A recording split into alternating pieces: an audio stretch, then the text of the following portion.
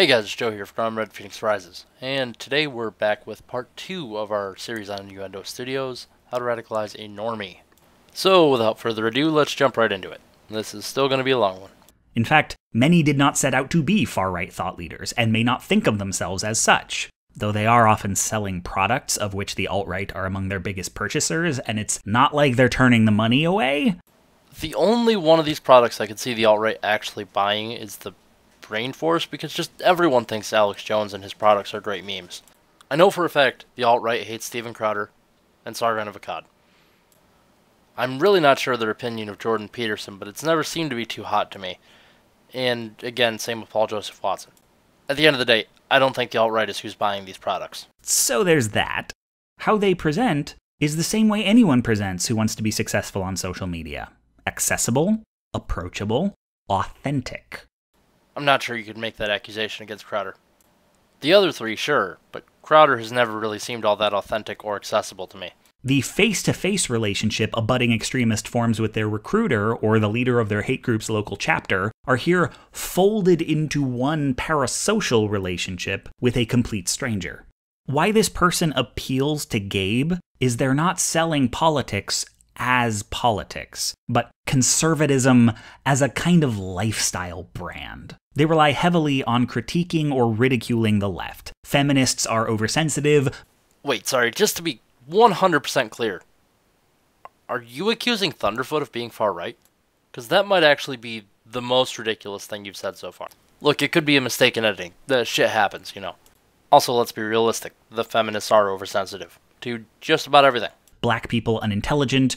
Yeah, your typical conservative runs around all the time talking about how unintelligent the darkies are. Oh wait, sorry, you just threw a random alt-righter in with a bunch of conservatives to say that we're all the same, because you're an idiot. Queer folks doomed to loneliness, and trans people insane.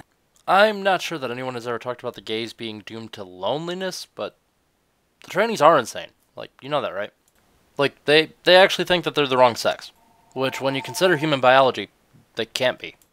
Also, apparently my social security number is being suspended immediately, so guess I'm fucked. Now, I don't know if it's a coincidence that these are all things Gabe thinks about himself in his low moments. By contrast, they don't sell conservatism as having sounder policies or a more coherent moral framework. What are you talking about? That's exactly what the vast majority of conservatives do. Fuck, even pea-brained Charlie Kirk tries to do that. But that abandoning progressive principles and embracing conservative ones will make Gabe happier. No, abandoning progressive principles will make Gabe actually have a set of principles. Or at least it gives him the opportunity to do that, because you guys can't make up your minds on something for more than about 5 minutes. So you can't pretend like you have any principles other than there are no principles. Hey, wait, maybe that's why moral relativism doesn't actually work. And you get infighting, like, you know, the LGB Alliance right now is fighting with the T's.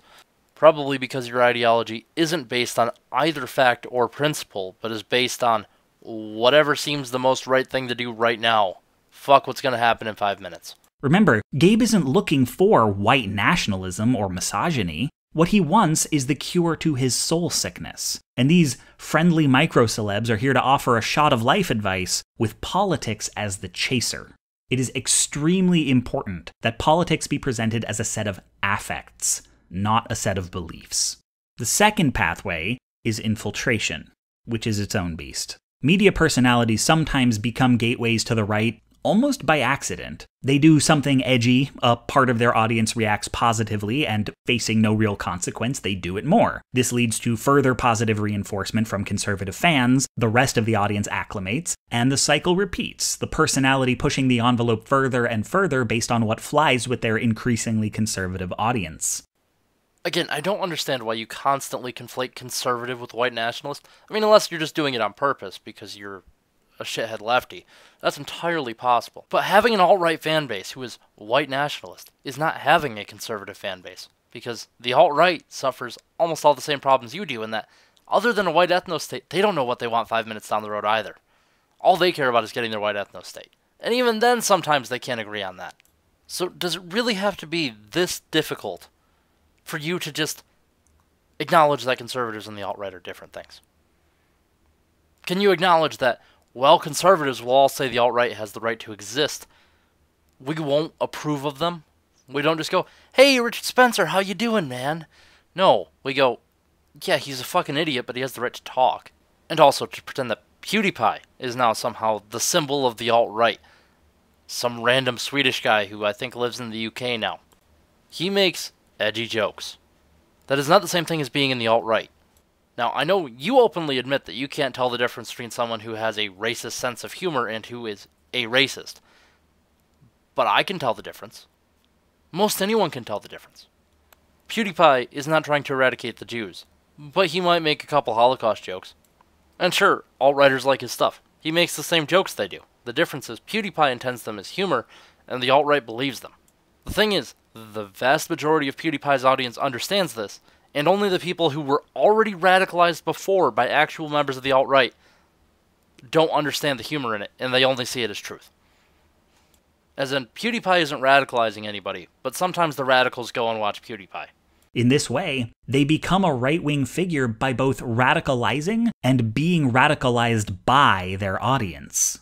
Infiltration is deliberate. The far right will reliably target any community that has 1. A large white male population, 2. Whose niche interests allow them to feel vaguely marginalized, and 3. Who are not used to progressive critique of said interest. This isn't to say progressive critique doesn't exist or hasn't been baked into the property from the beginning, but that it has been so far easy for white guys to ignore. As such, progressives within that community probably don't talk politics much. That's probably because no one likes talking politics with you. I mean, you are the people who go, everything you love is bad, and you're a bad person for loving it. You're why nobody likes talking to the progressives. If you could avoid labeling everyone who likes something you don't like, and everyone who isn't just like you a Nazi for like 5 minutes, maybe we could actually have a conversation. And women and minorities are perfectly welcome to post, same as anyone, but just, don't make identity politics, like a thing. Which is a perfectly valid point, because nobody enjoys identity politics. It benefits nobody except the person playing the game. So maybe instead of starting all of your arguments with, as a black trans woman, you could just start your argument with an argument. I think you'd actually gain a significant amount of respect if you started off that way. Given Gabe's proclivities, he's probably already in a number of fan communities where he can geek out and not get teased. And this is where the far right will go looking for him. Communities are at their most vulnerable to infiltration at times of political discord. This can happen naturally, say a new property in the fandom has a black protagonist. Literally nobody cares that they made Finn black.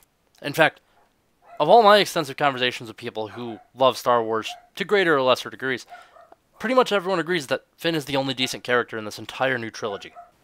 Or are you talking about those evil Chinese alt-writers, where Disney felt the need to make Finn pretty much non-existent on the movie poster, just so that people would go see the movie? Or it can be provoked. Say a bunch of Channers join the forum and say provocative things about race to get people arguing. Or both. Left to its own devices, the community might sort out its differences and maybe even come out more progressive than they started. But with the right pressure applied in the right moment, these communities can devolve into arguments about the need to remove a nebulously defined politics from the conversation. The adage about bros on the internet is political means anything I disagree with. I've literally never heard that, and Googling literally the exact words that you just had on screen still pulls up nothing.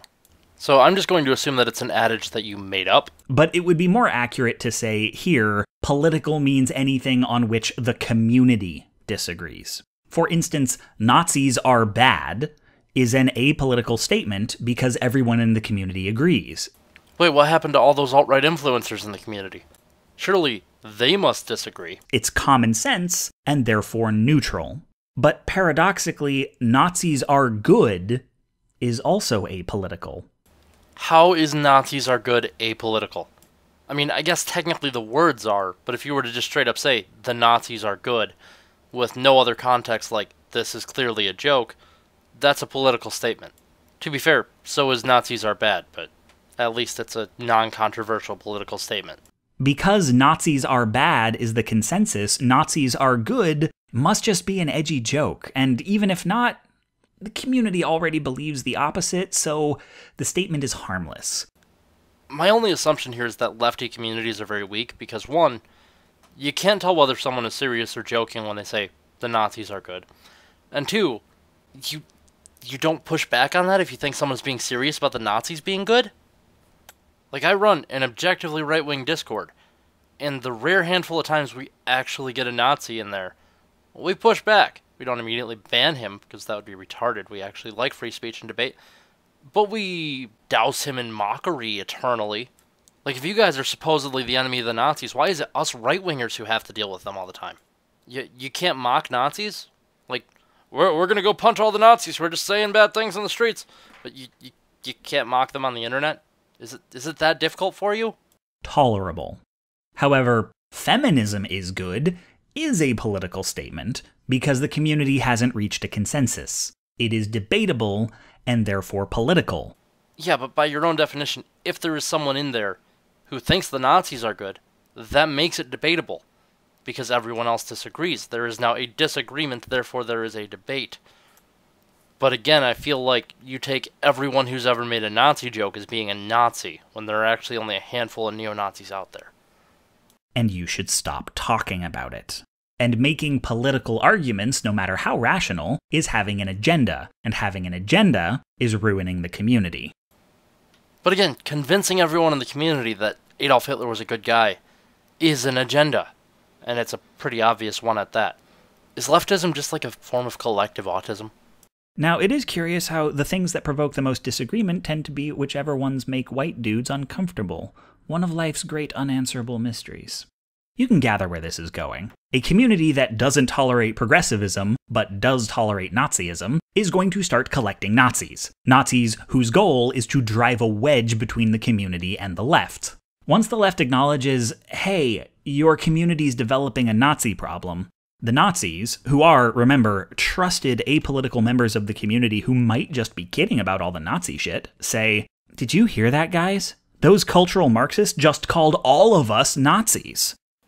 Yep, it's official. You're talking about people who make Nazi jokes and conflating them with actual Nazis. You've never actually met a Nazi, because they're pretty obvious. Wedge. Similarly, any community members who say, but Nazis, though, are framed as infiltrators pushing an agenda, even if they've been there longer than the Nazis have. They get the wedge, too. This is how fandoms radicalize. They are built as, yeah, I'll say it, safe spaces for nerds, weebs, and furries, and are told that the left is a threat to their safety. And given a choice between leaving a community that has mattered to him for years and simply adjusting to the community's shifting politics, the assumption is that Gabe will stay. This assumption is right often enough that a lot of fandoms have been colonized. Okay, look, I'm going to call this the end of part 2. But I do have one final question. Which fandoms were colonized? Like, I'm not aware of the Supernatural fandom out there being full of Nazis, or the Doctor Who Nazis, or any of that shit. Like, you always talk about these fandoms, and they've been colonized, and all these other places the Nazis are.